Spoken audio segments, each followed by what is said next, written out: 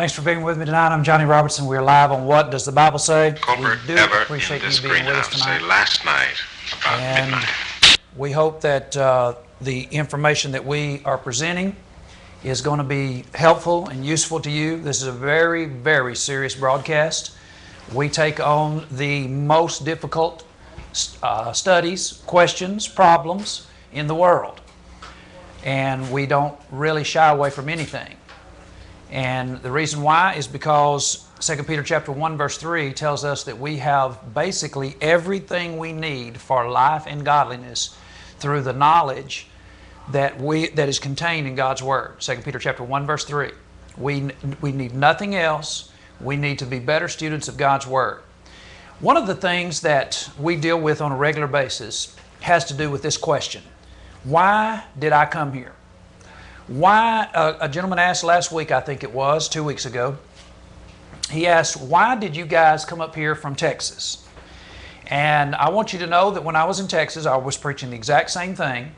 When I was in Memphis, Tennessee, I was preaching the exact same thing. When I lived in the Marshall Islands, the same thing. Second time the Marshall Islands, same thing. Second time to return to Virginia, same thing. Basically, wherever I've been, I've preached the exact same thing, the exact same way. Someone might say, well, did you have a camera? Well, I didn't always have my own camera, but yes, the news has been involved. My first time to go to a faith healing explosion was in Memphis, Tennessee.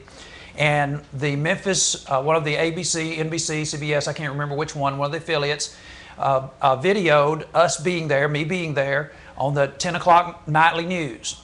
They realized that everybody was not there to support this faith healing explosion done by a Pentecostal group out of Houston, Texas, filling the Coliseum in Memphis, Tennessee, but we were there to oppose it.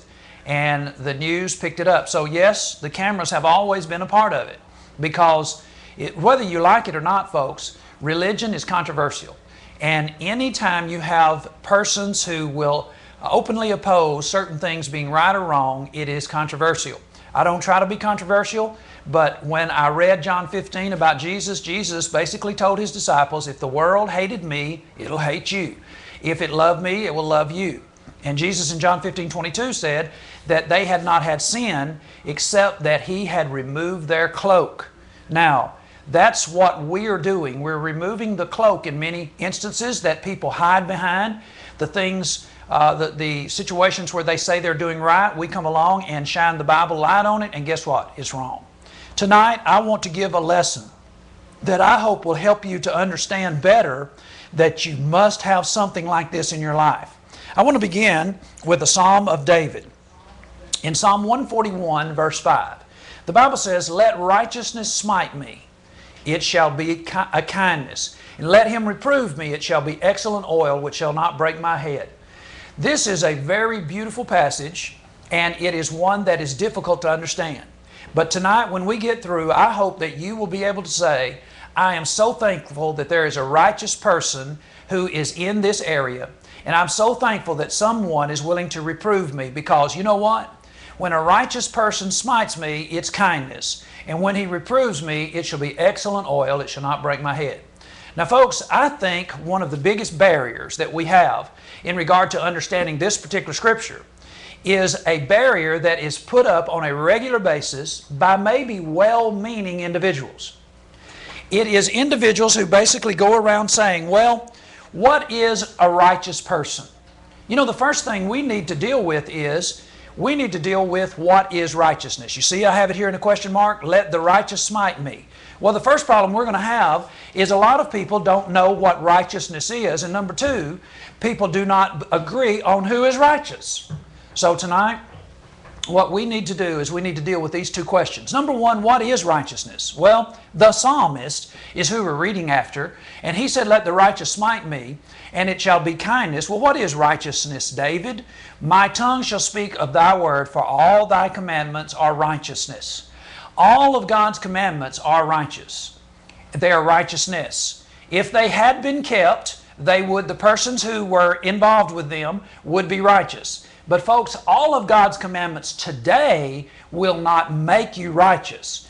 If you set out and you read through your Bible and you get started and you get to Genesis 6 and it talks to Noah about building an ark, if you build an ark today, it will not be your righteousness. Now, I've seen a lot of individuals that have actually done things that they want to make a show and display things for God. Some have even built replicas of the ark, and I don't know, unless they were using it for a teaching tool, it didn't do them any good. So all of God's commandments are righteousness, but all of us are not supposed to do all of the things that are contained in God's commandments. There are several things that were righteousness for the individual, that would have been considered righteousness for the individual who was commanded to do it, but today you would not be righteous if you did it. So we need to understand that all of God's commandments are righteousness, but we must find the commandments that apply to us. Okay, we've built on that. Now let's move to the next statement. Who is a righteous person? Because you see, what we're actually going to be dealing with next is we're going to say, well, who has the right to actually bring about this smiting? And folks, smiting is not a bad word in the sense that it's being used here. The Apostle Paul in 1 Corinthians chapter 9, verse 27, he actually says that he buffeted his body on a daily basis. Let me put that in right quick, give you a chance to look at it. 1 Corinthians chapter 9, verse 27, the Apostle Paul says that he buffeted his body daily. Let's look at this under another version. We're looking at the King James Version. Let's see, let's compare it to, say, the American Standard. I keep under my body and bring it into subjection. So he controls his body is what he says. Let's look at the New King James. But I keep under my body. Let's see, I actually did that wrong. But I discipline my body. All right, let's look at the American Standard again. American Standard says, but I buffet my body and bring it into bondage. Okay, so we see these different ways of translating that verse. The King James says, I keep under my body and bring it into subjection, lest by any means, when I preach to others, I myself become a castaway. So one said I buffet, the other says I keep it under, one says I bring it into bondage. So this is the idea. Let the righteous smite me. Well, who is a righteous person? Now that is a difficult thing, because many individuals today say, well, if you say that you're righteous and anybody else is not righteous, in other words, you're going to reprove someone or you're going to smite them, as David said, you're going to correct them, as David said, then you're probably going to have a lot of flack. You're going to get a lot of criticism for individuals, because they're going to say, well, you know, you're not supposed to say you're righteous. Well, let's examine what people tell you with what Jesus said when He came on the scene. In Matthew chapter 5, verse 20, Jesus said, for I say unto you that except your righteousness shall exceed the righteousness of the scribes and the Pharisees, you shall in no case enter into the kingdom of heaven. Look at Jesus.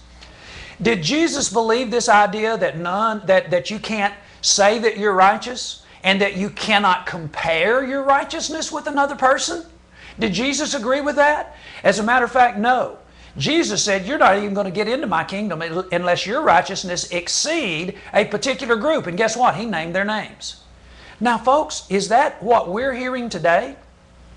Individuals say today that if you ever bash anybody or down anybody, well, it sounded like Jesus recognized, well, okay, you know what they would say? Well, you're not Jesus. Well, guess what? The apostles did the same thing.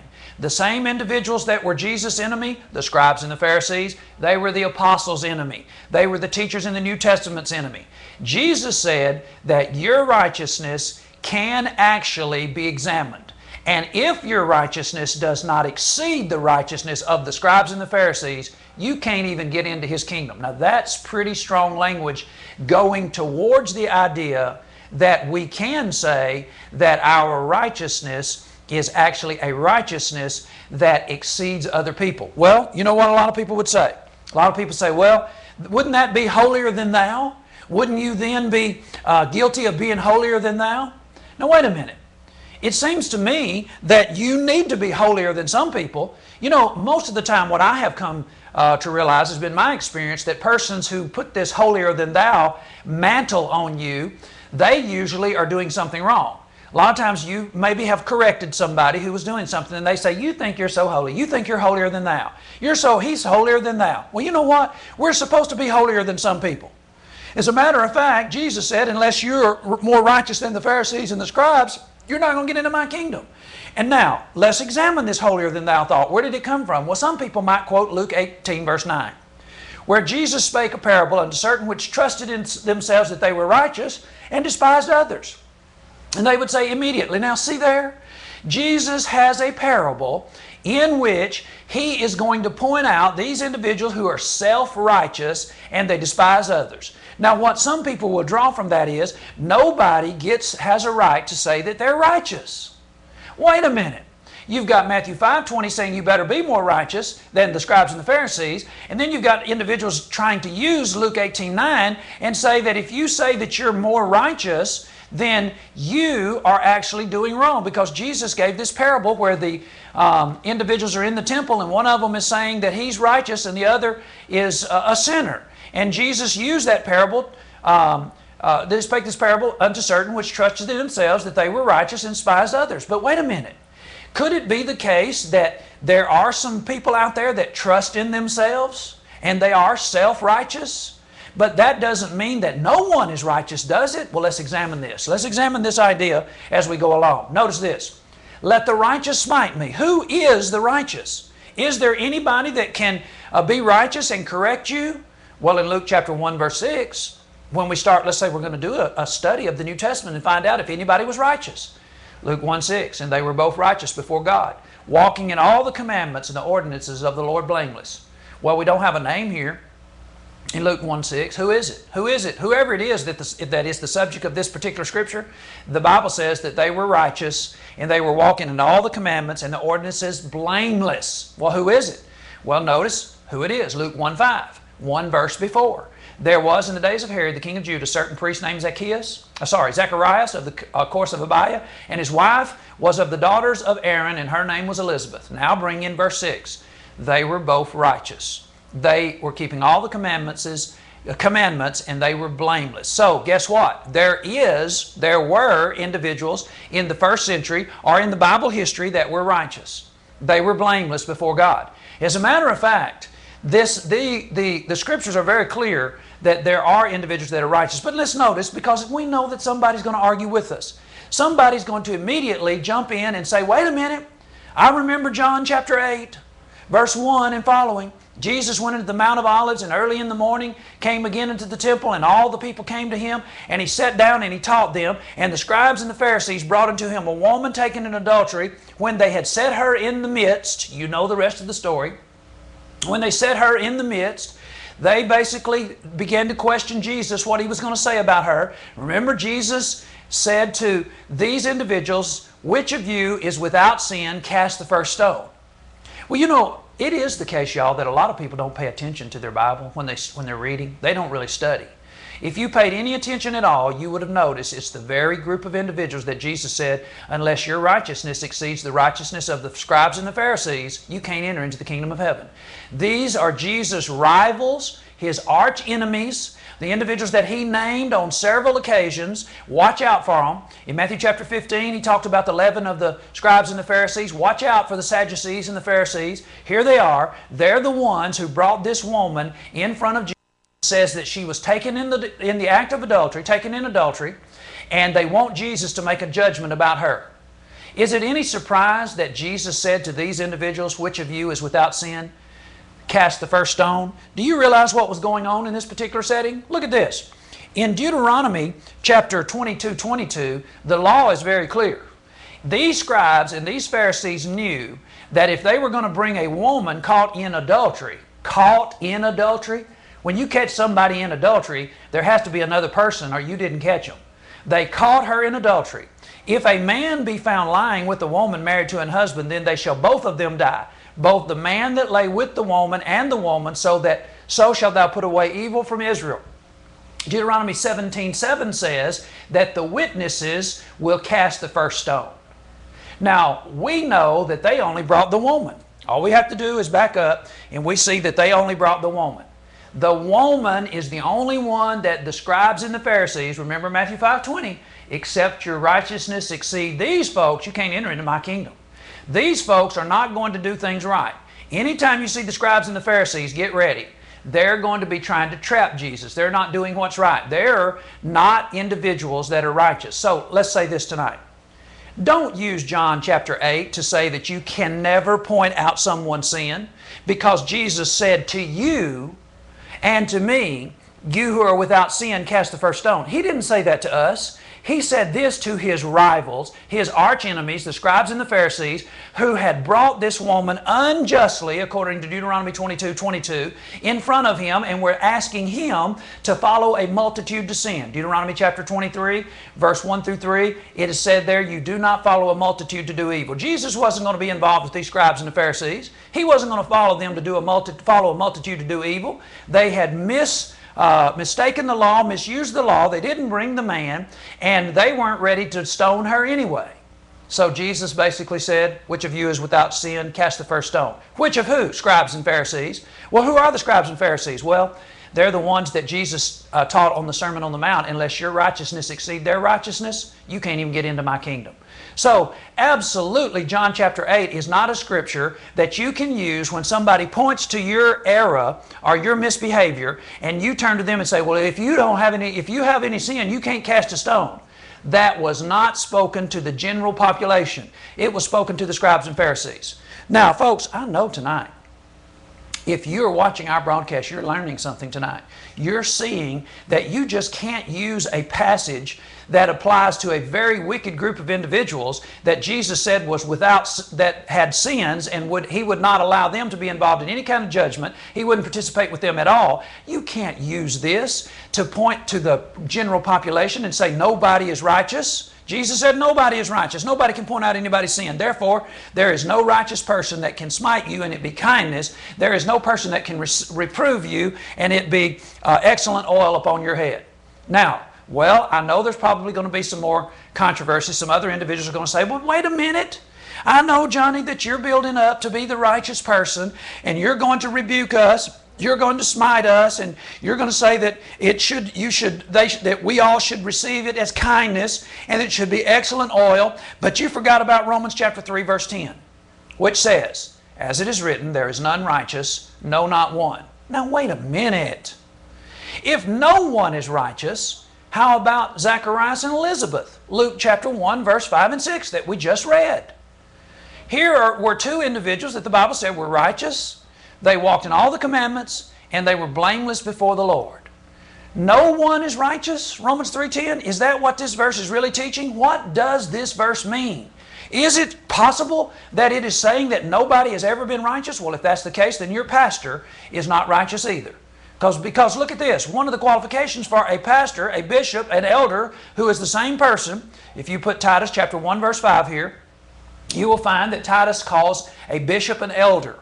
Elder, bishop, pastor, same person. Here's qualification.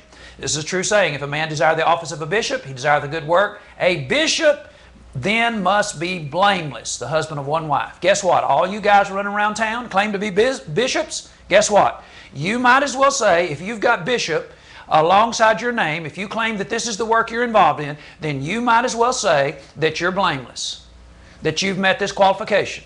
Now, wait a minute. I thought you said, no, there's nobody that's righteous. I thought you said that Paul was teaching that nobody has ever been righteous. No, not one. And actually, this is a quote from the Psalm.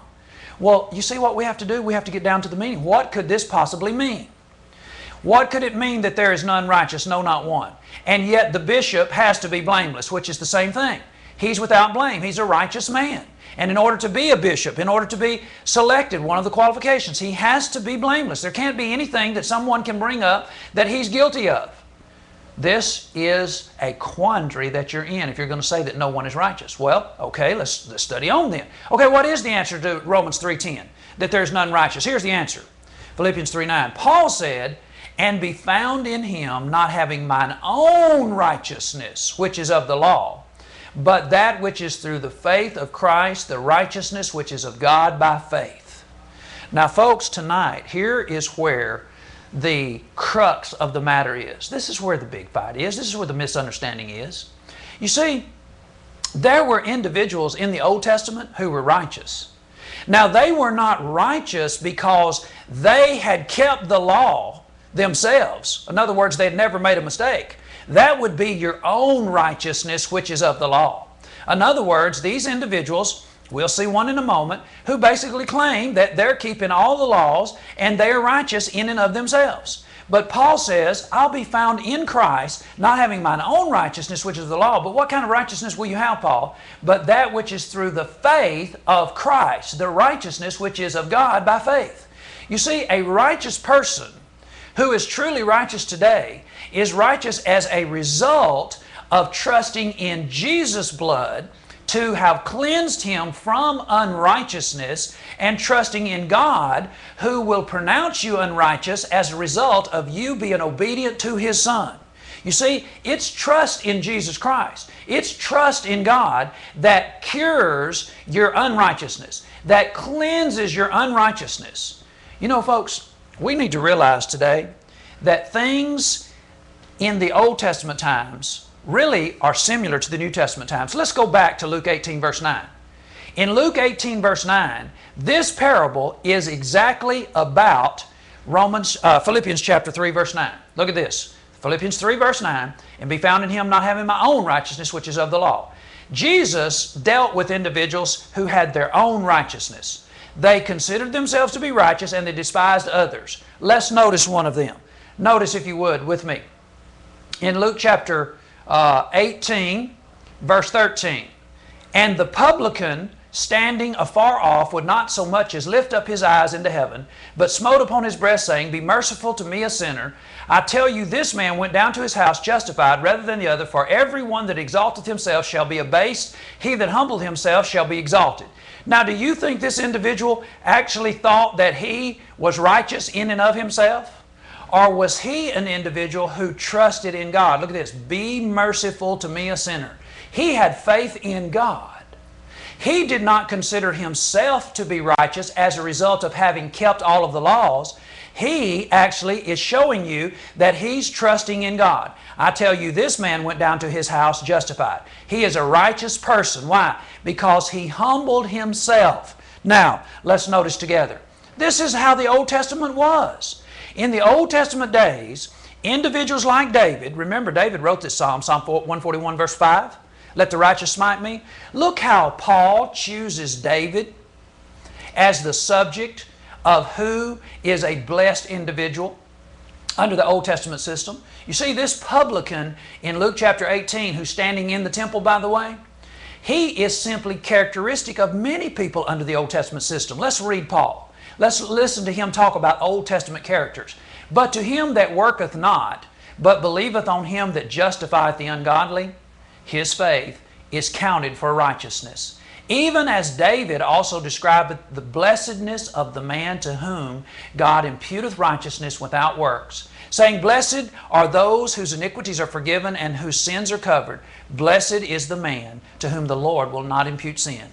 Now, my friend, tonight, if you conclude from this passage that David never had to keep one iota of the law, you are misrepresenting and misunderstanding. You're misunderstanding first and misrepresenting what Paul is saying.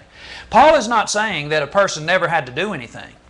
Paul is saying that this individual was justified in spite of the fact that he didn't do what he was supposed to do. He actually was justified in spite of the fact that he failed to keep all the works of the law.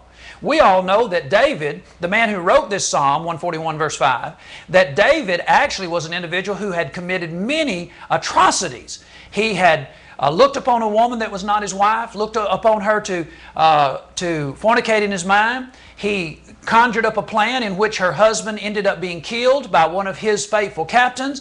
He then takes the wife and marries her. And yet Nathan, a righteous man, came and smote David. How did he smite David? He told him a parable about a man that had one ewe lamb, and another man actually killed that lamb to feed a visiting friend. And David said, Who is this individual? He's going to have to pay. And Nathan said, You are the man. And David said, I have sinned. You see, a righteous man smote David, and it was a kindness to David. It was excellent oil when Nathan reproved him. But no one could say tonight that David is affirming that you don't have to do anything under the law. David had to correct himself. David found mercy because he was a humble individual and had a contrite spirit and accepted Nathan's word. And guess what? Even as David also describeth the blessedness of the man unto whom God imputeth righteousness without works. Was David righteous because of his works? No. He was an atrocious individual right here. But yet God imputed righteousness to him. Why? Because he humbled himself. And he admitted what he had done. And he pleaded with God to forgive him. He had faith in God, saying, "Blessed are those whose iniquities are forgiven and whose sins are covered. Blessed is the man to whom the Lord will not impute sin." Who will the Lord not impute sin to? Individuals like the publican in Luke chapter 18:13. Now, my friends, do not be confused tonight. The publican is not an example for you to become a child of God. The publican was already a child of God. You can have people say what they want to about publicans. This man was standing in the temple.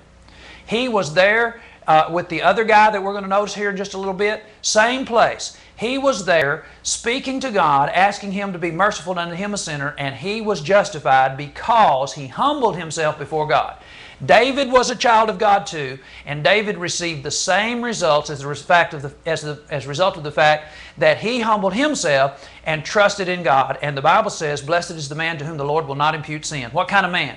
A man who constantly seeks after righteousness, a man who constantly has faith in God to cleanse him through whatever means is available at the time. During this time, it was the offering of sacrifices. Today, it is different. Well, let's notice. You see, David actually was taking advantage of the blessings that God had given to the children of Israel. Now, the publican is doing exactly what Solomon was told that God would do.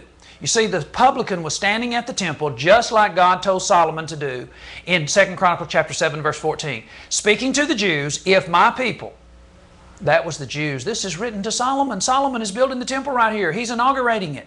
"If my people, which are called by my name, shall humble themselves and pray and seek my face and turn from their wicked ways, then will I hear from heaven, and I will forgive their righteousness and will heal their land. Now mine eyes shall be open and my ears attend unto the prayer that is made in this place." What place do you think that was? 2 Chronicles chapter 7. You back up and you'll see they were in the temple. This was the inauguration of the brand new temple in Jerusalem. This was said to Solomon and all the people, and the publican is doing this very thing that God said that they needed to do, and if they did that He would hear and He would forgive their sins. And the publican went to his house justified. A child of God who was already of the family of Abraham, he went and was justified. But wait a minute. Remember, this parable actually involves persons who trusted in themselves. Luke 18 evidently has some other character, doesn't it? Not just the publican. Yes, it does. As a matter of fact, this particular parable is actually about the Pharisees. There we go. The arch rivals of Jesus. The ones Jesus started out talking about in the Sermon on the Mount. The scribes and the Pharisees. The ones that brought the woman supposedly caught in adultery. You know what? I don't say that woman was caught in adultery. I say allegedly. I don't trust a scribe and a Pharisee as far as I can throw them. If they are involved, it's probably a trap. And Jesus did not take their testimony about that woman. He said, "Woman, where are your accusers?" She said, "None, Lord." He said, "Neither do I accuse thee." Why? He couldn't accuse her. The scribes and the Pharisees had falsely brought her in front of him. The man was not with her. And Deuteronomy 22:22 says the man has to be there. And if it truly is a case of adultery, as described in Deuteronomy 22:22, then the men who brought her there were supposed to pick up stones and be the first ones as witnesses to cast stones. They were not willing to be involved in that. So Jesus was not going to participate in this multitude to do evil. I say she was allegedly caught in adultery because the Pharisees are the ones who brought her. I don't trust the Pharisees and the scribes any more than Jesus did. And Jesus told this parable to actually talk to them about certain persons who trusted in themselves that they were righteous and despised others. How did they act? Here they are. The Pharisee stood and prayed thus with himself. God, I thank thee that I am not as other men, extortioners, unjust, adulterers, even as this publican. I fast twice a week and I give tithes of all that I possess. And on he went. But what did the publican do? The publican did just exactly like God told Solomon that if they would do in that place, then he would forgive their sins. He did exactly as Paul said that David did. That David admitted his sins when Nathan talked to him about them, and God forgave him. You see, folks, it is not wrong to say that you are a righteous person. What is wrong is how you ended up being a righteous person. If you stand as the publican did, as the Pharisee did, and proclaim your righteousness and don't realize that God is allowing you to be righteous if you're righteous. How is that? We're talking about a blessedness that God has given to us in which He will not impute sins to our case. Blessed is the man to whom God will not impute sins. We have to trust in God that He is forgiving us our sins on a constant basis. You see, folks, this is a very, very important piece of information I think people have missed. Do you know, being righteous has not changed from the Old Testament to the New Testament in the sense that there were righteous people, not any righteous people in the Old Testament, but there are in the New Testament. The thing that has changed is just the information about how they became righteous. There are righteous people in the Old Testament. Do you not think that there are going to be people that we're going to see in heaven? Doesn't Abraham have a bosom where righteous people are said to be in Luke chapter 16? In the account of the rich man and Lazarus? Lazarus was in Abraham's bosom. Jesus spoke with Moses on the Mount of Transfiguration in Matthew chapter 7 and Elijah. Is it not the case that there are individuals that were righteous? Well, how were they righteous? Romans 3:10 says none is righteous, no, not one. Oh, there are individuals. David is considered to be righteous. How is it that they're righteous? Being righteous has not changed, just the information about the how. They had to trust in God to be righteous. We have to trust in God. The difference today is we know how it's accomplished. We know the story about God's love for mankind and the sending of His Son, which allowed Him to say that individuals are righteous. You see, that's the important part. Look at this. This is the explanation of Romans chapter 3, verse 25. Romans 3:25 is actually telling us how God can be a just judge and pronounce us righteous when we know that we're not. How does He do that? You see, the information is revealed now. The mystery of godliness, the mystery of how God is going to count us to be righteous, and those other individuals in the Old Testament, counting them righteous, it's actually been revealed. Here it is. Whom God, speaking of Jesus, has set forth to be a propitiation through faith in His blood. What is a propitiation? Propitiation is the exact same Greek word. If you're reading the Old Testament in Greek instead of Hebrew, you're going to see this word propitiation. It is translated mercy seat in Exodus chapter 25. The mercy seat, the Greek word for the mercy seat, is the same Greek word as is translated propitiation right here. It's the covering. Jesus, whom God has set forth to be a covering, a propitiation through faith in His blood, to declare His righteousness, that is God's righteousness, for removing sins that are past through the forbearance of God, to declare, I say at this time, His righteousness, God's righteousness, that He might be just and the justifier of him that believeth in Jesus. You see, the devil is actually saying that God is unjust for forgiving people. The devil knows that Moses sinned. The devil and Michael and the archangel, I'm maybe getting that part wrong. Let me just review my brain just a minute. Sometimes I have what is known as a chemo moment. Michael the archangel, Jude 9, when contending with the devil, he disputed about the body of Moses. Listen, the devil expected that Moses belonged to him. Why? Moses didn't get to go into the promised land. How in the world could Moses be on the Mount of Transfiguration talking with Jesus later in Matthew 17, but yet Moses sinned in striking the rock and didn't get to go into the promised land, but he still gets into paradise? How does that happen? And see, the devil accuses God. You're unjust, you're unrighteous for letting these individuals who we all know were sinners. How is it that they ended up being on the side of the righteous? Here's how. Because God knew that He was going to send His Son and have Him shed His blood. Jesus' blood was shed in a picture in all of the blood of bulls and goats. All of those sacrifices were simply pictures of what God was eventually going to do, and all that blood that was shed back there in the Old Testament for the remission of sins is only possible. The remission is only possible because God sent His Son as the perfect sacrifice, which was actually being prefigured and foreshadowed in those sacrifices. Now let's read this again. You see, being righteous has not changed, just the information about how. Those individuals were righteous through faith in God and the blood of those sacrifices, that God somehow or other was going to make this thing come out right. They didn't understand how that the blood of bulls and goats was forgiving sins, but eventually God made it all open to our understanding, whom God has set forth to be a propitiation through faith in His blood, to declare God's righteousness for removing sins that are past, through the forbearance of God, to declare, I say at this time, His righteousness, that He might be just and the justifier of him that believeth in Jesus. You see, the publican, he was a sinner. How could God justify the publican? When the Pharisee was telling all the things that he had done, but yet God pronounced justification to the publican. How could God do that? Everybody knows the publicans are sinners. Here's how God did it. God knew that He was going to send His Son, and His Son's blood was going to be shed. It was going to cover those sins. And God would no longer be unjust. The Pharisee couldn't say, God, why did you forgive that publican? That's unjust of you. Look at me. I've been tithing. I've been keeping all these laws from my childhood up. And look at this publican, and you've justified him? How can God be just? How can He be righteous in doing that?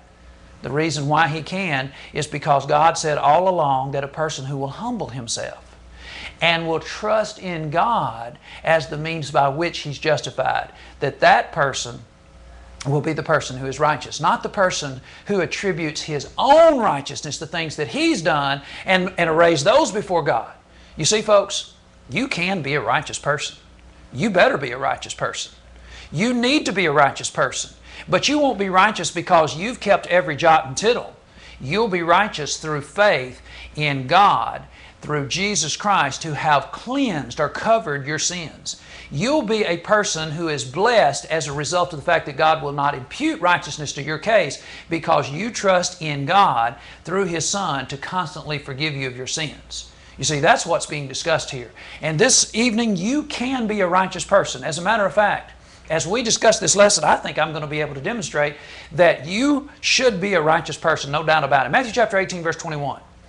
You know, as Jesus was teaching how they were to deal with one another, it was confusing to these individuals because they were not used to this kind of mercy that God was extending, or that Jesus was talking to them about. Then came Peter unto him and said, Lord, how oft shall my brother sin against me and I forgive him? Do you know the context of this passage?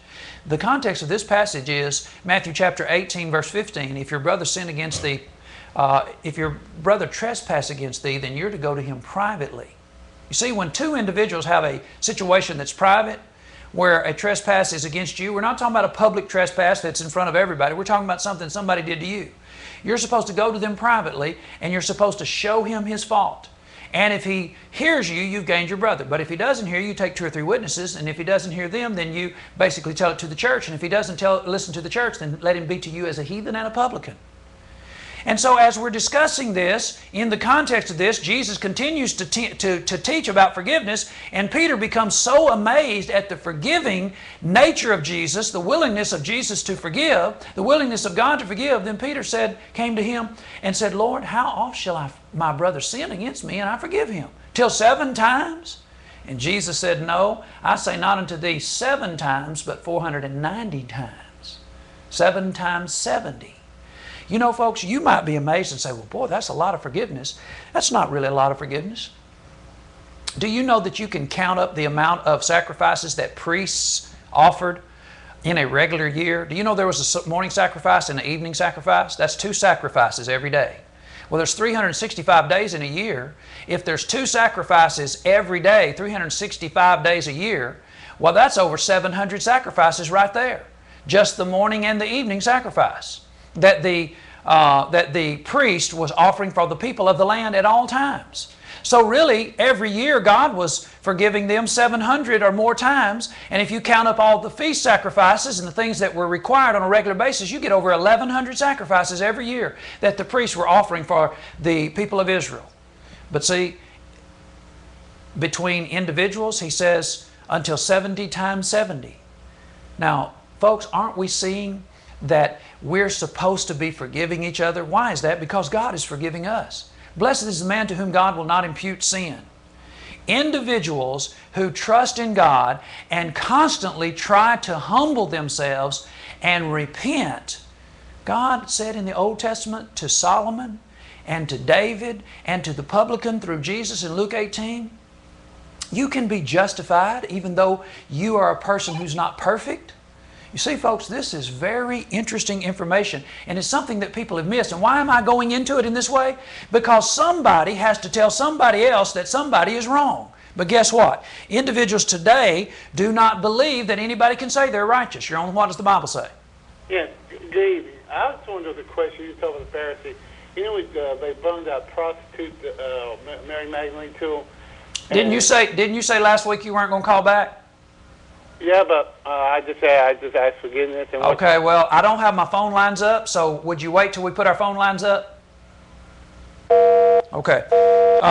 This gentleman said he wasn't going to call back in, and I don't mind him calling back in, but we didn't have our phone lines up. He must have memorized the phone number. So now look, folks, don't lose your train of thought. Don't lose your train of thought. Somebody has got to be righteous because somebody has to tell other people when they do wrong. And notice this. Let me just say it this way. Let's just say tonight. Let's say tonight that I said to you, God is not hearing your prayers. I bet you would be so aggravated with me that you just would have a fit. We have people call on here all the time and they just get so upset when I say that God doesn't hear your prayers. Well, look at this. The Bible says in order for God to hear your prayers, you have to be righteous. Well, I hear people call up on my broadcast and out in the streets and everywhere else say, well, you can't say that you're righteous. Nobody's righteous. Why, if you say you're righteous, you're self-righteous. Well, you're holier than thou. You're proclaiming you're righteous. Well, I'll tell you what. If you're not righteous, then God doesn't hear your prayers. So I guess none of y'all have God hearing your prayers. How is it that any of y'all have a faith healer, any of these faith healers, how is it that God's answering their prayers? You have to first admit that they're righteous or God's not hearing their prayers. See, you got this whole thing mixed up. Look at this. For the eyes of the Lord are over the righteous, and His ears are open to their prayers. Is God hearing your prayers? Then you must have just said you're righteous. I thought you said nobody was righteous. I thought it was self-righteous to say that you're righteous. I thought it was holier than thou to say that you're righteous. I thought you weren't supposed to ever correct anybody else because you have sins. You who are without sin, cast the first stone. Everybody's got sins, so nobody can correct anybody. Well, if everybody's got sins, nobody is having their prayers answered. Because the Bible says, unless you're righteous, God's not hearing your prayers. And do you know what? This is not just a New Testament passage. This is a quote from the Old Testament. This is straight from the Psalm. It's actually the Psalm where David talks about the blessedness of a man to whom God will not impute sin. The eyes of the Lord, Psalm 34:15, are upon the righteous, and His ears are open unto their cry. The face of the Lord is against them that do evil, to cut off the remembrance of them from the earth. The righteous cry, and the Lord heareth, and delivereth them out of all their trouble. The Lord is nigh unto them that are of a broken heart, and saveth such as be of a contrite spirit. You see, it's not wrong to say you're righteous. It's wrong to say that you attain righteousness as a result of all of your keeping of God's laws. Folks, we all have made mistakes, and we all will continue to make mistakes. The righteous person in the Old Testament and in the New Testament is an individual that constantly tries to draw nigh to God and is of a broken heart and a contrite spirit. Just like David could commit or did commit atrocities that likely are above anything and beyond anything any of you that are listening to my broadcast tonight have ever done. Have you ever killed a friend's wife? Have you ever killed one of your faithful servant's wives in order to have her as your wife? You ever done that? I doubt it. Have you ever gone through all the conniving and the things that David did that Nathan had to talk to him about, had to smite him over? Doubt it. But David was a person who was guilty of all that, and look at this. He came to God with a broken heart and a contrite spirit.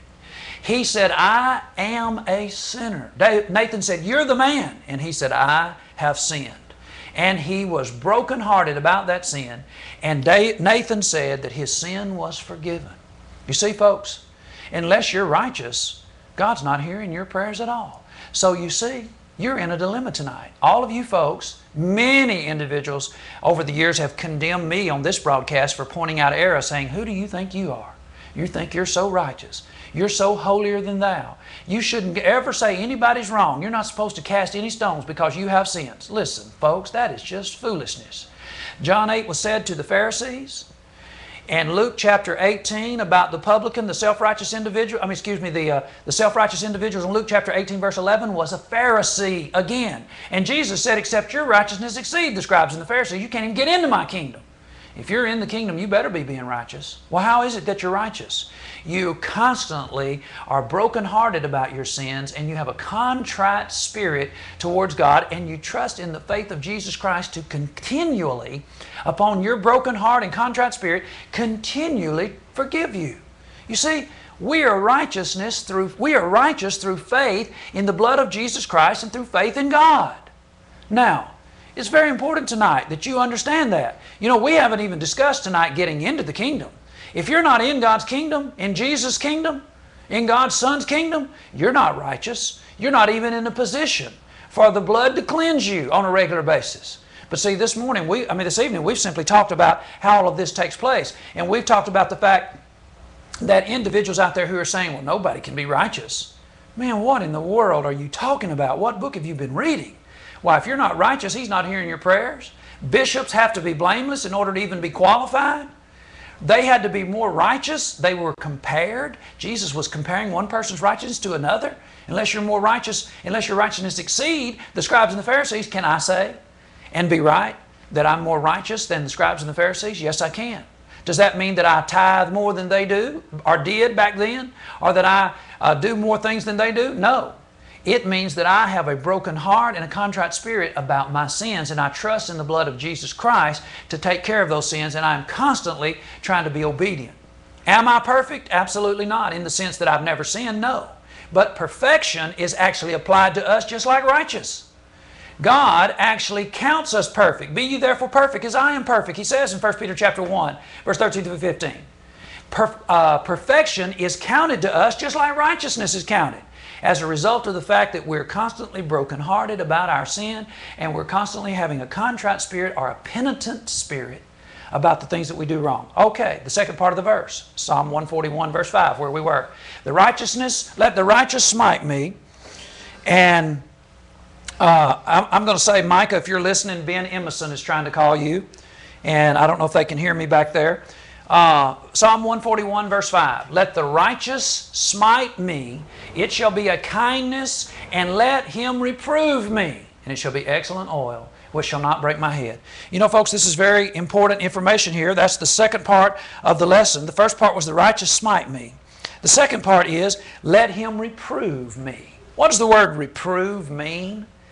Well, the word reprove is actually translated in Matthew chapter 18 verse 15 into another phrase. The exact same Greek word that is translated reprove in the Greek version of the Old Testament is found in Matthew 18:15, and it is this phrase: tell him his fault. Tell him his fault. This is the word reprove. More if thy brother shall trespass against thee, go and tell him his fault. Now wait a minute. I thought that we can't tell anybody that they've sinned. Wouldn't that be bashing? Wouldn't that be downing? You see, the only people that like that kind of talk, that kind of doctrine, is the people who want to just sin. They want to get away with doing anything they want to do. People out there who are breaking God's law, who do not want to be controlled, do not want to do anything that is right, want to be rebellious, they're the ones who are always rearing up and saying, don't you talk to me about my trespasses. Don't you talk to me about my sin. You're judging me. You're self-righteous. You're not supposed to cast any stones. None is righteous, no, not one. How dare you say anything to me? But yet Jesus says, if thy brother trespass against thee, go and tell him his fault, or reprove him. And David says, and let him reprove me. It shall be excellent oil, which shall not break my head. You see, these individuals in the Old Testament, it seems to me that they wanted to be corrected. Well, why wouldn't they? Blessed is the man to whom God will not impute sin. When someone corrects you and you have faith in God that He will forgive you, and you are a broken heart and a contrite spirit, your sin is removed. It's only the rebellious person that stands condemned. You see, the old and the new, the information, the forgiveness is basically there. The only difference is the information. We now know how. They didn't know how all of this was happening. They just knew that through certain sacrifices that they were to keep and things they were to do was happening. But now we know how. We know how the covering takes place. It is through the blood of God's Son and faith in His blood. That's how it's done. And today, you're supposed to reprove somebody who trespasses. If it's your brother who trespasses against you personally, tell him his fault. That's what reprove means. Well, let's get into this. Let's see. You see, is Johnny Robertson such a bad guy after all? Because see, that's what we say that we're trying to do. If the righteous smite me, it is a kindness. If he reprove me, it is excellent oil upon my head. So if a person tells you that you're wrong and shows you that you're wrong and proves it, you know what? You ought to be happy. It's a kindness that has been done to you. It is excellent oil. Look at this, Philippians chapter 1, verse 9. And this I pray. This is Paul writing to the Philippians. Look what he says to them. This I pray, that your love may abound more, yet more and more, in knowledge and in all judgment, that you may approve things that are excellent, that you may be sincere and without offense till the day of Christ, being filled with the fruits of righteousness which are by Jesus Christ unto the glory and the praise of God. You see, the more you love God, the more you will abound in knowledge of His Word and all of His judgments. And guess what? You'll be able to approve things that are excellent. I see a lot of stuff in religion that is not excellent at all. I see a lot of stuff that is terrible, as we're going to demonstrate tonight. I see a lot of stuff that is totally outside of God's commands. Well, you know, a lot of individuals don't like to have any commands of God. They don't like to have any instruction. They just want to do what they want to do. But that's not excellent behavior. That's not sincere without offense to the day of Christ. That's not being filled with the fruits of righteousness. And it doesn't bring glory and praise to God through His Son. If you act any kind of way and put Jesus' name on it, do you think that really brings glory and praise to God? The only time you can bring glory and praise to God is when you abound in knowledge. That's what does the Bible say is all about. That's what the churches of Christ are trying to do in this area. They're trying to bring information, knowledge, so that you can abound more in knowledge and judgment, and you can approve the things that are excellent, so that you can be sincere and without offense until the day of Christ, being filled with fruits of righteousness, so you can truly be a righteous person and give praise and honor to God through Jesus Christ. Well, see how important this is? Now, some individuals say, well, you can't really, the idea that people will know that you're righteous, that would end up you being haughty. That'd be you being self-important and all that. Folks, what book have you been reading? Look at this. Look at Psalm 1:1. Blessed is the man that walketh not in the counsel of ungodly, nor standeth in the way of sinners, nor sitteth in the seat of the scornful. But his delight is in the law of the Lord. Sounds just like Philippians chapter 1, verse 9. His delight. He abounds more and more in the knowledge of God and all of His judgment. His delight is in the law of the Lord, and in His law doth he meditate day and night. Now look at this. A person like this, he shall be like a tree planted by the rivers of water, that bringeth forth fruit in his season, fruits of righteousness, Philippians chapter 1, verse 9. His leaf shall not wither, and whatsoever he doth shall prosper. Oh, you can tell a righteous man. Yes, you can. He's like a tree by the rivers of water, that bringeth forth fruit, fruits of righteousness. You can see how excellent he is. His leaf does not wither, and whatsoever he doth, it prospereth. Guess what?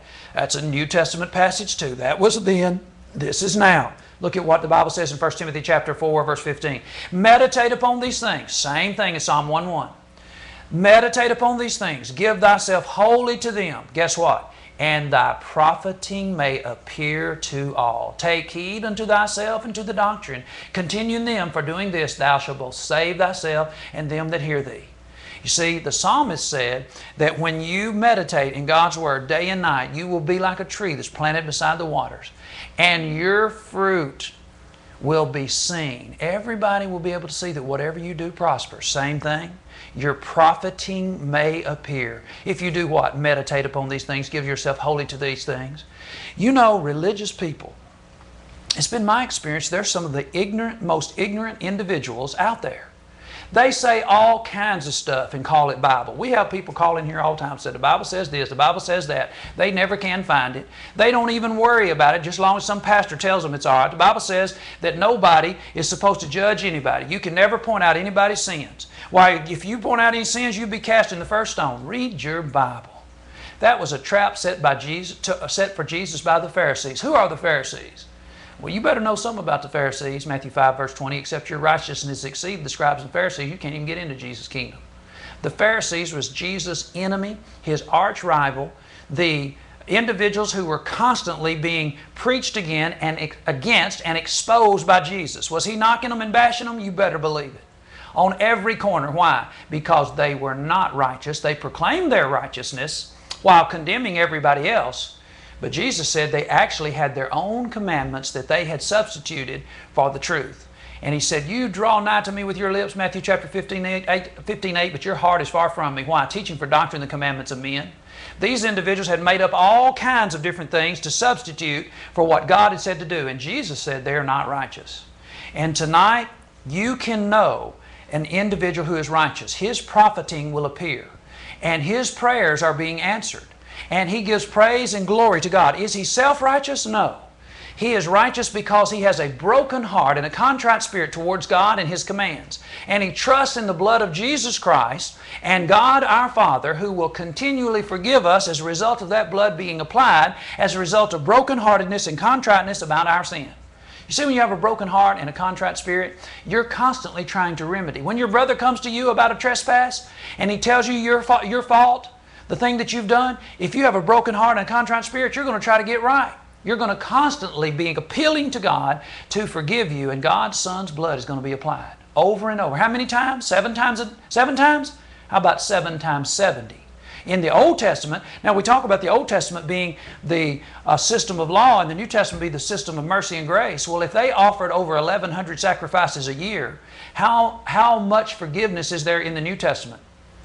It's limitless. God is willing to forgive us limitless amount of sins if we will constantly have a broken and a contrite spirit. Have I committed more than 490 sins? I'm sure I have. Possibly, I don't even have I wouldn't have a clue. I am constantly having to break myself down before God and saying, please forgive me this again, God. Please help me through this. Please help me to be able to accomplish this and do better next time with this. Why, even with my family and my wife, I have to apologize to my kids. I have to apologize to my wife. I have to constantly catalog my behavior. I have to watch what I say on this television broadcast. I have to watch what I say in everything I do. And I have to constantly maintain a broken heart and a contrite spirit towards those things that I realize that I've done wrong. Why? Because that's the kind of person that God says is a righteous person. Why? Because you're self-righteous? No, because God will not impute sins to your account. Blessed is the man to whom God will not impute sins. Does that mean that you don't have to try? Well, I thought that Romans chapter 4 said that you don't have to work. It didn't say you don't have to work. It says that you can actually be counted righteous in spite of. That's what it's teaching. It's in spite of the fact that you haven't done all of the things that you're supposed to do. But if you have a broken heart and a contrite spirit, as David did, who's the example in Romans chapter 4 verse 5, it's David. Look at David. Here was a man who committed atrocities, but yet God would not impute those sins, would not count those sins to his account. Why? Because he has a broken heart and contrite spirit about it when he was approached. So you see, this is the kind of thing that we're seeing here. Now, let's notice this then. Let's notice tonight the Old Testament system versus the New Testament in regard to righteousness today and reproof. Now, here's what we do. We get on television and we basically say there is a right way. And if what we're saying the Bible says is right, if it smites you, then it's a kindness that we've done to you. And if we reprove you, in other words, tell you your fault, then it should be excellent oil on your head. You should appreciate it. Because see, it really takes a friend. It really takes a person who is concerned to get on here and tell things that are wrong when the whole world is bent on doing wrong. Folks, people don't care about God today. We have all kinds of ungodliness going on in the religious world and outside the religious world. You can't hardly tell the difference anymore. I have more people want to beat up on me who are religious than the people who are not. The only person that I can remember that was really upset with me who doesn't go to church is the guy who said he wished I would die, and then he changed, he repented, he cried and repented. He cried and apologized for saying that. And Bob Lawson, the agnostic. Those are the only two individuals that I know of so far that are outside of religion that wanted to hurt me. The rest of the people who wanted to hurt me are people who are supposedly religious. And what have I done? I have smitten them with the Word of God, and I have reproved them with the Word of God. Well, let's just have a look and let's just see what this is all about, because if somebody tells you that something you're doing is wrong, and it is wrong, guess what? They've done you a kindness. If they reprove you, tell you their fault, tell you your fault, and they're actually right, you know what? It should be excellent oil to your head. In other words, it's going to be a blessing. Do you know that in the Old Testament, you see, the biggest thing that we have problems with today when we talk about righteousness has to do with pattern theology. We encourage people to realize that righteousness is involved in following the New Testament pattern.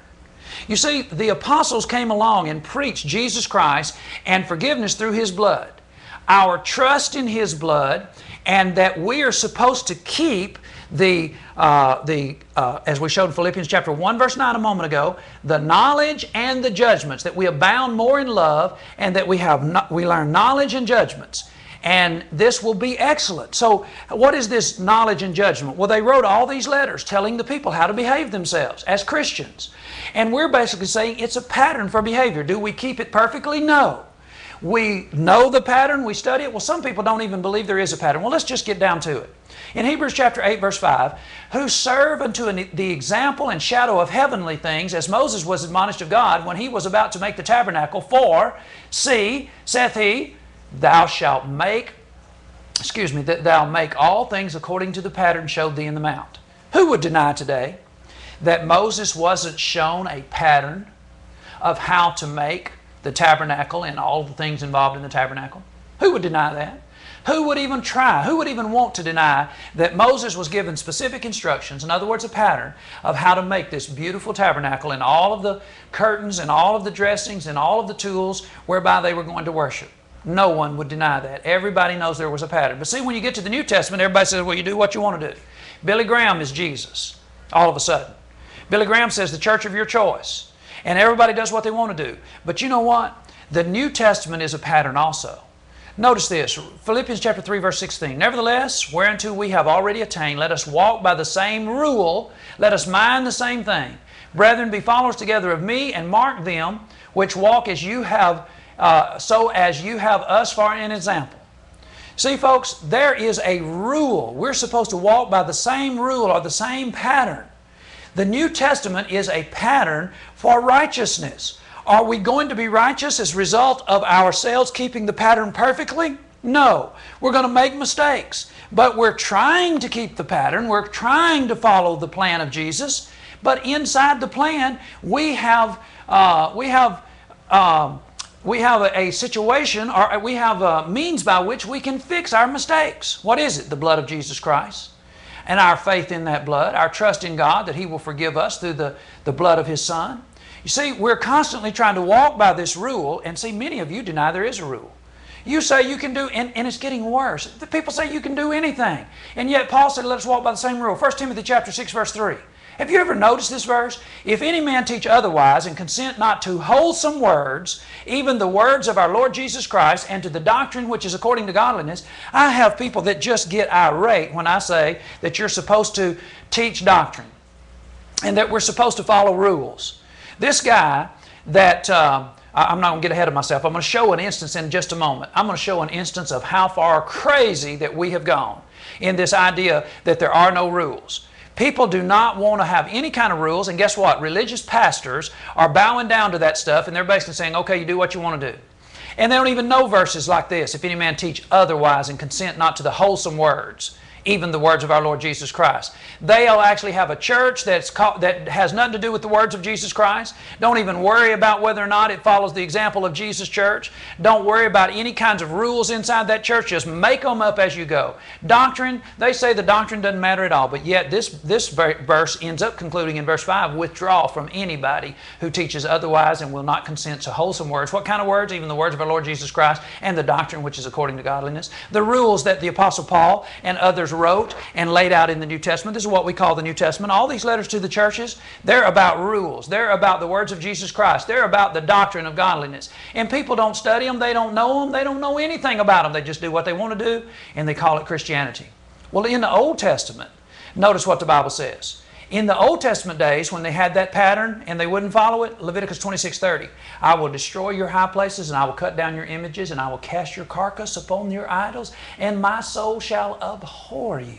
And I will make your cities waste and bring your sanctuary into desolation, and I will not smell the savor of your sweet odors. The sweet odors of their sacrifices, He would not smell them. He can't stand them. He said, I abhor them. And by the time we get to Isaiah, they had gotten so wicked, and it shall come to pass that instead of sweet smell, there shall be stink. And instead of a girdle, a rent; instead of a well-set hair, baldness; and instead of a stomacher, a girding of sackcloth; and burning instead of beauty. Your worship will stink. I will abhor it. You know, when you leave the pattern, you know what you get? When you leave God's pattern and you start building your own forms of righteousness or means of worship to God, you're just building a spiritual outhouse. It just stinks to the high heaven. And God says, it just stinks and I abhor it. But see, if you follow the pattern in the Old Testament and in the New, then guess what? It is a sweet smell and a savor unto God. And it says the same thing in 2 Corinthians as it said in Leviticus, talking about a sweet smell. Well, we need to ask ourselves tonight, how far are we going to go before we turn and realize that we have totally left any semblance to Christianity in the New Testament? Listen, I'm trying to be your friend. A person who smites you, a person who is righteous and smites you, tells you your fault, that is a kindness to you. To instruct you and help you to return to New Testament Christianity instead of something that stinks before God. Listen, folks, this religion in the United States, it stinks to God and it stinks to people too. Do you know that our nation is fast becoming an agnostic and atheist nation? In Virginia itself, half of Virginia doesn't even go to church. In the last census, not the one that we just had, but the one before that. Listen, folks, a lot of time has passed since the other census. The one before the one we just finished, half of Virginia said that they weren't going to church at all. How many people you think have quit church since then? You know a bunch of people that have. I know a bunch of people that have. And one of the reasons why they do is they said church stinks. Religious people stink. They're a bunch of hypocrites. The pastors tell you that you're supposed to do this and you're supposed to do that, not supposed to do this and not supposed to do that. And then the pastor does everything he tells you not to do, and the things he tells you to do, he doesn't do. Sounds just like Jesus' day. Jesus said, woe to you, scribes and Pharisees. He said the things that they tell you to do, that do, but don't do as they do. Don't do as they do. Just like Jesus' days. And Jesus was a person who was their friend. And He smote them with God's Word, and He reproved them with God's Word, and they killed Him for it. Well, I want to ask you tonight, if we're not going to turn, if you're not going to listen to me, if you're not going to listen to the Word of God that we're preaching on these broadcasts, how far are we going to go? Just how far is this thing going to get? Well, you've got a guy that came on last week or 2 weeks ago, and let's just listen to his prayer, and then we'll go back and talk about it. Let's just listen to this. This is the buzz all over the nation was a week ago or 2 weeks ago. Take a listen. This is a guy, a Baptist pastor at NASCAR. Take a listen.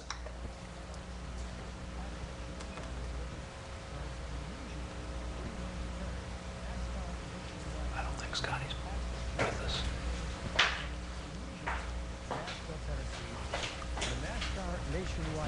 Race where Pastor Joe in Nashville, Tennessee, and the NASCAR Nationwide Series race where Pastor Joe Nelms delivers one of the most unusual pre-race prayers you will ever hear.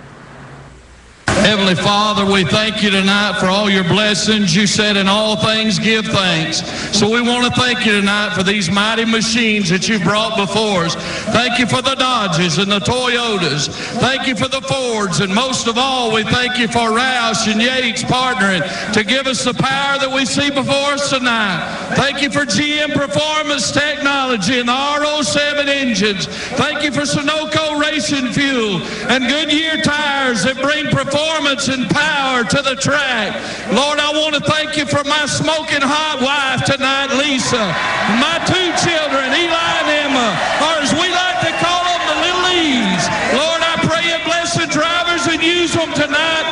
May they put on a performance worthy of this great track. In Jesus' name, boogity, boogity, boogity, amen. Oh, and the NASCAR crowd just loved it. Look at this. Critics have blasted Tennessee pastor for being disgraceful or disrespectful, but Nelms told the Christian Post Monday that he was just trying to change things up. Now, you're changing things up by using lines from Talladega Nights, one of the vilest movies that you will see, only a PG-13 rating, but it was filth, full of filth, homosexuality, all kinds of sexual innuendo, things of that nature. You get online and you read the stuff that is stated about this filthy, filthy movie, and a Baptist preacher is using the lines from it in his prayer, and he just wanted to change things up. I'm sure God wanted to hear about his smoking hot wife, and the disrespect of using these kinds of lines in a prayer is just unbelievable. But folks, this is the hem of the garment. This is nothing compared to what people are doing today in the name of religion. People aren't even, there is absolutely no shame when it comes to religion today. Let's just notice a few things. Have you heard of alternative worship? Folks, we need to wake up to what's happening. And basically, you folks out there who are saying, well, you go to the church of your choice. It doesn't matter. There's no pattern. There's no rules. There's nothing that really to say that you can't do this or you can't do that. And besides that, you're not supposed to judge. And if you say anything to anybody, well, are you supposed to cast the first stone if you don't have any sins? You better wake up and read your Bible. You better find out what Jesus was saying to the scribes and the Pharisees and make sure you don't apply it to the general population. Because you know what? You start saying to the general population that nobody can correct anybody, and you know what the general population will do in religion? They'll turn God's religion, God's ways, into a spiritual outhouse is what they'll do. You think I'm kidding? You just wait till you see what I'm going to bring up. Here's a short introduction to alternative worship. What is alternative worship?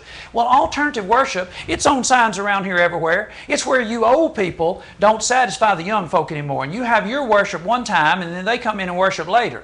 They just do all kinds of stuff. What do? Well, let's notice some of the stuff. Alternative worship is what happens when people create worship for themselves in a way that fully reflects who they are as people and the culture that they live their everyday lives in.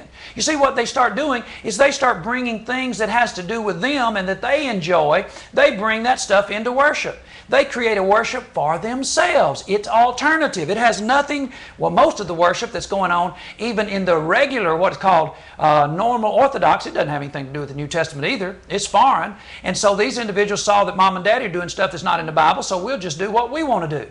You see, they learned it from their parents because most forms of church have become culturally disconnected from the wider world. Alternative worship can seem like a radical break with conventional church practices. It uses the technology and media of everyday lives, TV, video, CDs, computers, things that we take for granted in domestic environment, but seldom see in churches. It takes much of its content from the secular world, the music, the language, often the imagery, because it sees the presence of God in these things and knows that the spirituality has to make sense in the context of our secular lives if it is to nourish us and to help us to be salt and light. That's baloney. You don't have to have everything that is in this world around us in your worship service. Just because you happen to like some singer, some rock and roll singer, some country singer, doesn't mean that you need to move country music and rock and roll music or alternative whatever into God's worship.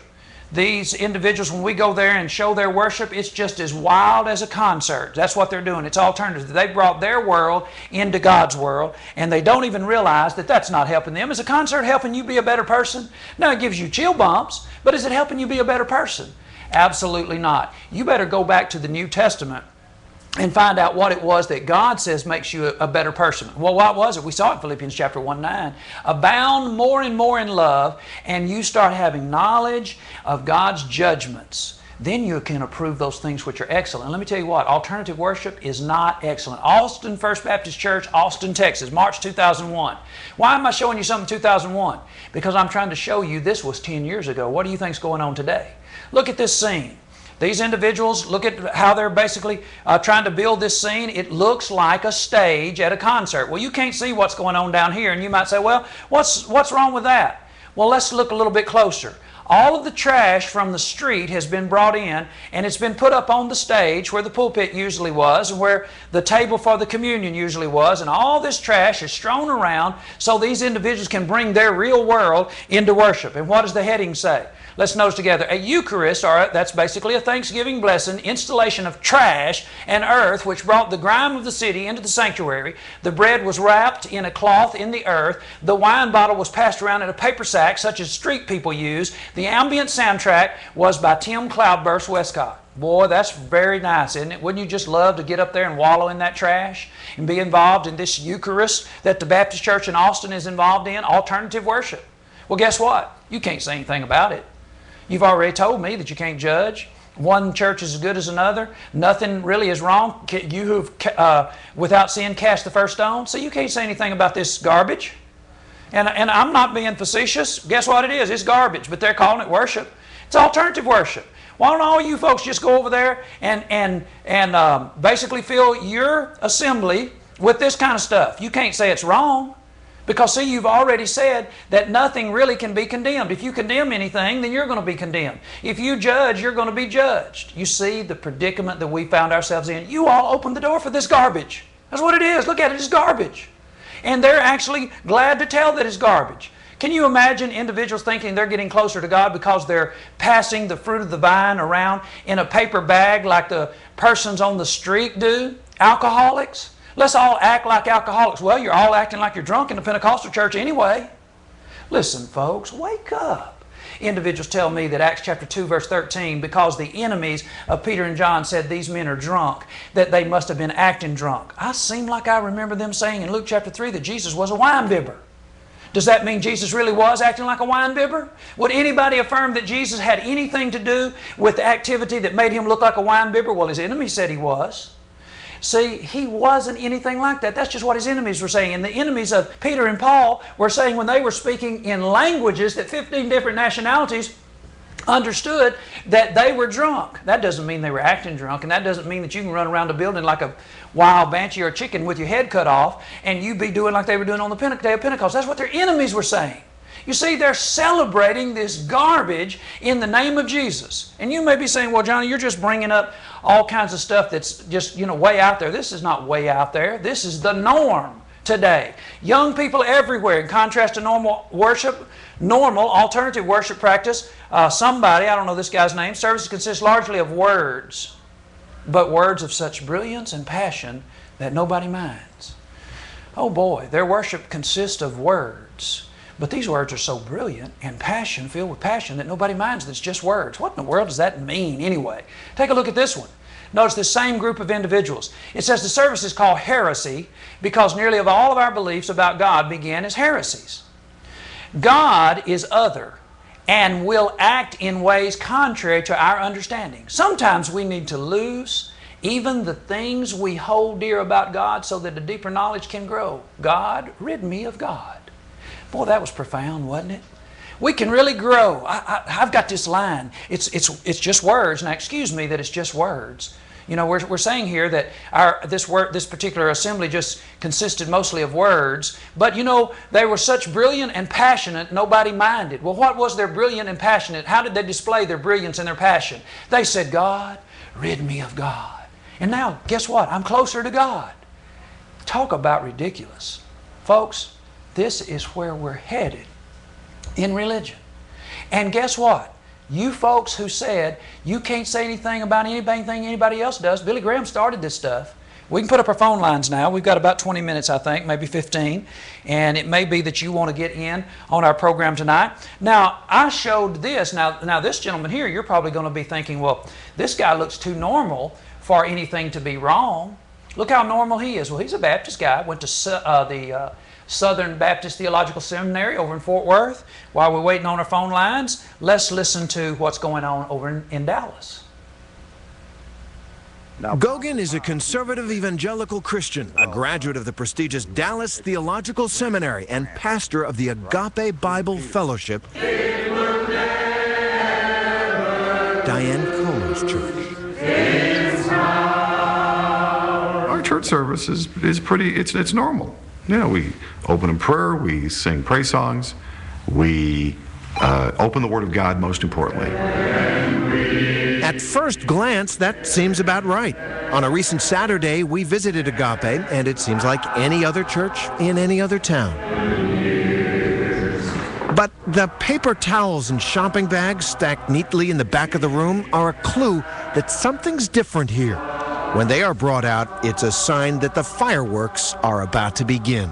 Most of our services are just a normal Baptist service. Until we get to the end when we tackle the believers. And when Pastor John says tackles, he means it literally. Agape Bible Church is a deliverance church where they say they expel demons through prayer.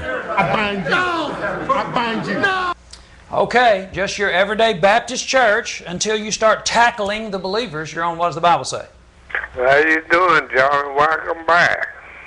Thank you. Appreciate that. I'm glad to be back. Well, you didn't taught me a whole lot tonight. Well, I appreciate that. Appreciate that. I haven't heard from you in a long time. You still over in Martinsville? No, I'm in Reedsville. Oh, you're in Reedsville. Okay, I got you confused with the guy that I used to visit over in Martinsville. No, I just called you and talked to you on the phone. Okay. All right. Good to hear from you. But you taught me a whole lot tonight. Well, I appreciate that. Do you think we're going in the wrong direction a lot of time out here in religion?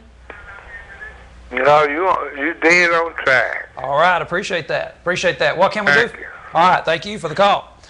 All right. Now, folks, that just demonstrates, and we have this every single time that we come on. We have individuals that are appreciating what we do, and then we have groups that basically, I guess, they're fine with tackling people in church. You're on What's the Bible Say? Just your normal Baptist church before we start tackling the believers. I cannot believe what I just heard.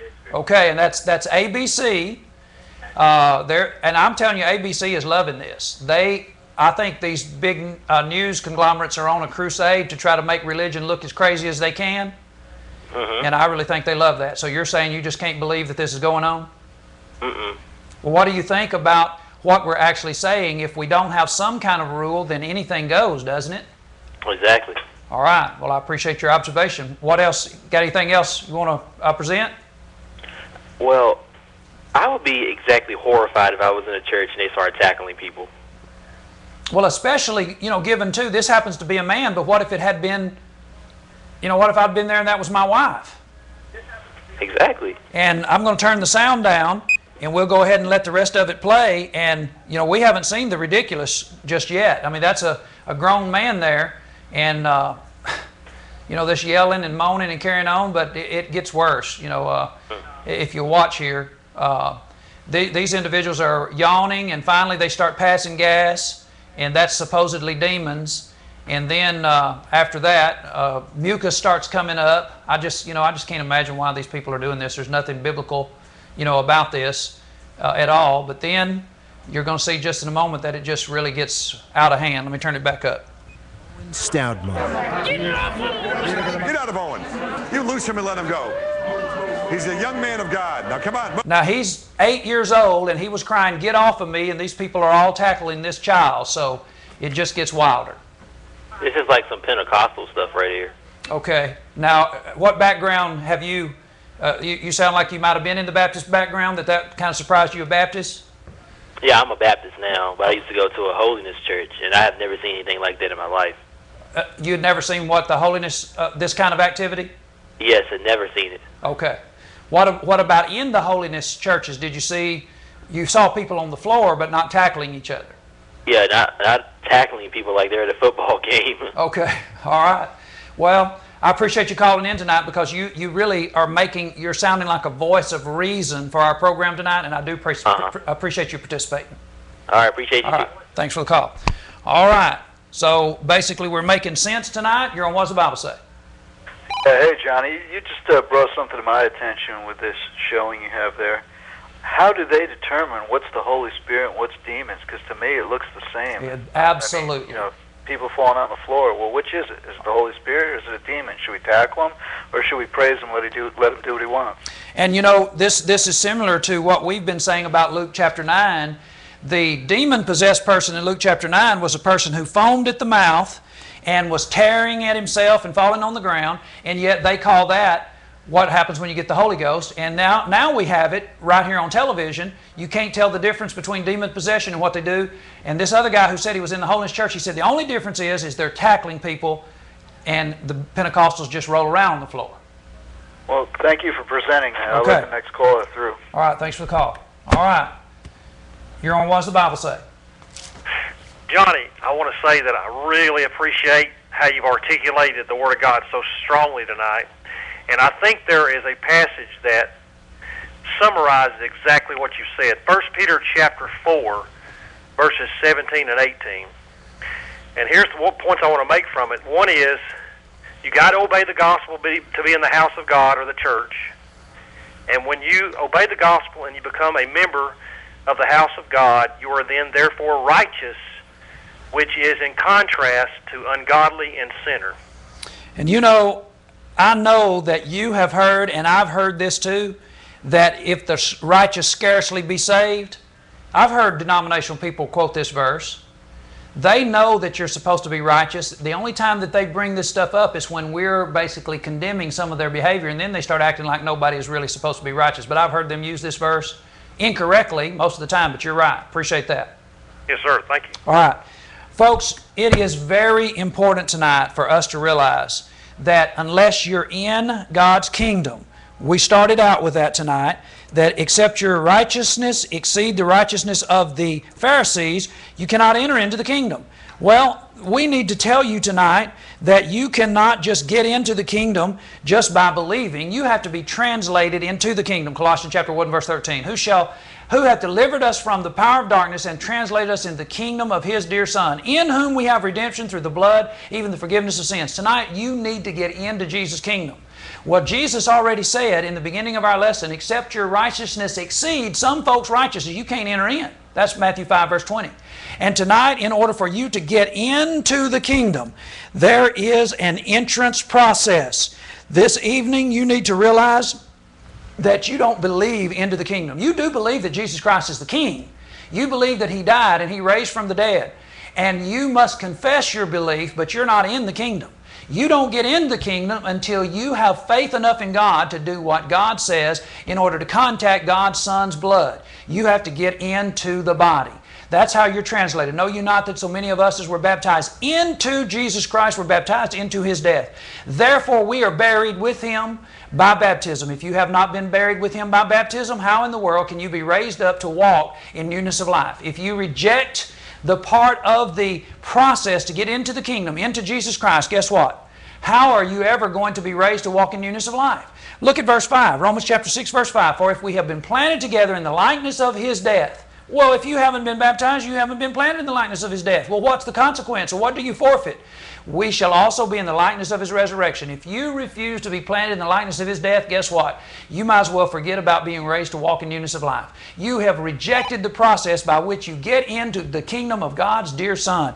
And your righteousness must exceed some righteousness of other individuals. You're on What's the Bible Say? Hey, Johnny, how you doing? I'm good. Hey, welcome back. Thank you. Hey, listen, I had a question, though. In 1 Corinthians and chapter 4, when Paul was talking to the Corinthians and about the division of the church, okay, and he talked about righteousness in our eyes versus in the book of life when we get judged. And he says that people give people approval that they don't have the right to. And can you interpret that? I'm not questioning yours. Well, I'm not. Since you're not quoting exactly right, I'm not really recognizing the particular verse that you're talking about. As I'm looking through 1 Corinthians 4, I don't see what you're actually saying. Okay, it goes. I'm gonna start at 3. Okay, it's a very small thing that I should be judged of you or of man's judgment. Yea, I judge not mine own self, for I know nothing by myself, yet I am hereby justified. But yet am I not hereby justified, but he that judgeth me is God. Okay, what are you trying to make out of that? Well, it wasn't a conflict, but I'm just saying, at times people who claim themselves to be Christians elevate themselves to a position where they take the place of God and say, well, I'm going to heaven and you're not. No, that's not taking the place of God. Are you saying tonight, Mike, that no one can say that anybody else is not going to heaven? They can say it, but they don't have the final say-so. Yes, look at this. Look at this. I'm going to move one chapter. All I'm going to do is move one chapter. 1 Corinthians chapter 5. I'm going to move one chapter, And Paul, the person that you're saying is saying that you shouldn't say somebody's going to heaven or not, says, "Verily, as absent in the body, present in the spirit, I've judged already, as though I were present, concerning him that done this deed, in the name of Jesus Christ, when you're gathered together in my spirit in the power of the Lord Jesus Christ, deliver such a one to Satan." You see that? Deliver such a one to Satan. Now, Paul, who you say is saying that you can't judge about where somebody's going, is actually telling these brethren one chapter later to send this person back to Satan.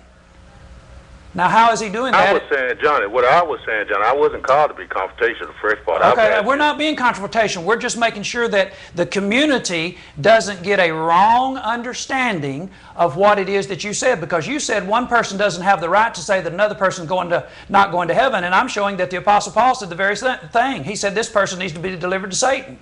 Well, I'm not saying they don't have the right to say that, but I'm saying they don't have the final say-so who's going to heaven. Well, the final say-so really would be up to you whether you repent or not. Would that not be true? I mean, I can have faith, but do you say that I can say that I'm going to heaven and know it for sure? Absolutely, you can know if you're going to heaven. Well, I believe that, Johnny. I mean, I wasn't being confrontational, but what I'm saying, though, I don't look at other people and say to them that, you know, you're going to heaven or hell because now, Mike, I'm my own. Mike, I have you on tape saying some pretty strong things about people, and you know, let's just be real tonight. I say what is true.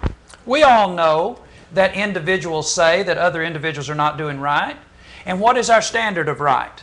Yeah, but I don't say whether they're going to heaven or hell. Well, it doesn't matter if you're willing to say it or not, but the Bible says it. If you're not willing to be righteous, you're going to hell. Simple as that. The Bible says clearly, Mark 16:15, "Go into all the world, preach the gospel to every creature. He that believeth and is baptized shall be saved. He that believeth not shall be damned." If you refuse to believe Jesus Christ and be baptized, you're going to hell. Now that's what the Bible says, be damned. I can say that, and it's not Johnny, it's the Scripture. But I can say to you, Mike, if you don't do that, if you haven't done that, you're going to be damned. Well, Johnny, like I said, we don't have disagreements when it comes to the Word. I just think sometimes when people interpret it, and I myself sometimes become judgmental, and we put ourselves above others, and I try to get away from that. But I was just asking in return, what was Paul meaning in that reference? Well, we know what Paul wasn't meaning. He was not meaning that you cannot say that somebody is hell-bound, because one chapter later, he says that this guy who's fornicating is to be delivered to Satan, and they're to withdraw from this individual, not to be associated with him until he repents. So he wasn't saying in 1 Corinthians 4 that he could not make any judgment. Now we don't have, but we actually have gone 2 minutes over in your call, so if we want to discuss this, we're going to have to discuss it on another show. This is the second time and I thank you, and welcome back, brother. Okay, appreciate the call. All right, thank you for being with us tonight. We actually need to get back to our screen here. I actually had an ending, I thought, a screen where I showed some of our contact information, and let's see if I can find that right quick, and then we will go off the air. This is it. This was it. Right there. Let's put this contact information up, and I want to go off with my commercial. We want to remind you that we are now on Ustream. All you have to do is type in this word Ustream. And once you get to Ustream, you type in the search box, "What does the Bible say with Johnny?" and you can watch this broadcast live, our other broadcast this past week live, and you can watch some of our debates live. And we want to go off with our this commercial that we put together, and hope that you will think about it very strongly, and we'll wish you a good night.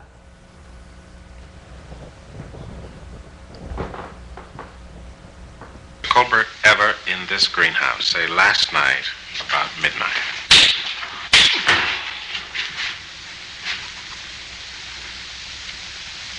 Gillespie? Yeah. You saw it. I saw it. Well, what are you going to do about it?